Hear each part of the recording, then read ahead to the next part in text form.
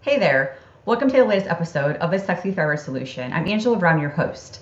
Today I want to discuss supplements.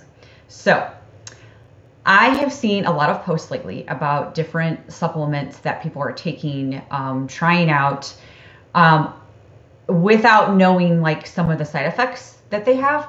So I wanted to talk about a couple of these because there's certain supplements that I see that are, it's not that they're unhealthy, they're healthy, but they might not work for you and they might actually be causing more harm than good. So I really want you to be diligent to know why you're taking it, if someone told you to take it, if your doctor told you to take it, and or if it was more of a thing you saw on Google, and also so that you know like some symptoms that you could be having could be because of a supplement that you're taking and you just didn't know that. Okay, so one of the big ones is zinc. Zinc I see taken quite a bit lately because it's really good at boosting your immune system. So I get it. It's great to take right now with the threat of the coronavirus. I totally understand that. However, if you take too much zinc, zinc is problematic because it can considerably lower your sodium levels. And sodium is needed for your adrenal glands. It's needed for your fight or flight response. So if you're having like some really sluggish symptoms lately, now granted, there could be a lot of things causing that, but that could be one thing that is contributing to some of your sluggishness is because your sodium levels are completely bottomed out and you need that for adrenal function.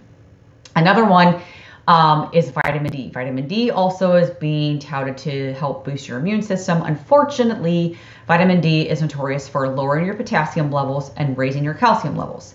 What do those things do? Well, potassium is needed to convert your inactive T4 thyroid hormone to active T3 thyroid hormone.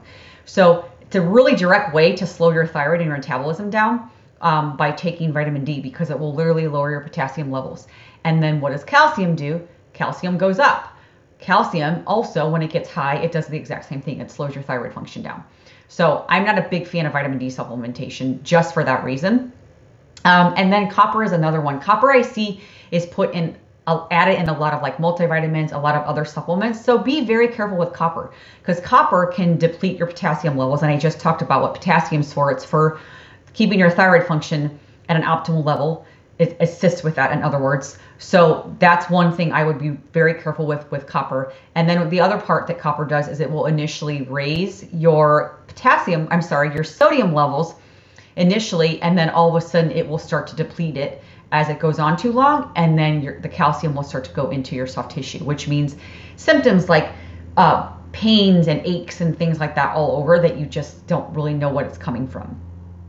So that's one thing that copper can do. So be careful with that. The other thing that copper does is it enhances the effects of estrogen.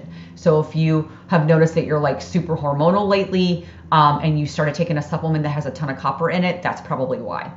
And then another supplement that I would be very cautious with is desiccated liver. Desiccated liver is a great supplement. I know like a lot of bodybuilders and stuff take it because of the protein in it. Unfortunately, it has a ton of copper in it. So be very cautious with that. That's another one that I see kind of taken too much. And then, they have some hormone issues, and that's because it is literally enhancing the effects of estrogen. And then as far as fish oil goes, I'm a big fan of omegas. Omega-3s are like my go-to. A lot of people take cod liver oil, which is okay, but it has quite a bit of vitamin D in it. And like I just talked about vitamin D levels, they're really bad when vitamin D levels get up too high. They'll lower your potassium and raise your calcium, which will, again, it just depletes your metabolism and your thyroid gland. So those are just some of the ones that I wanted to talk about.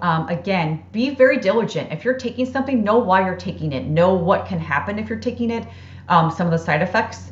If you want more information on this, if you're curious about some other supplements, just give me a shout out. Let me know.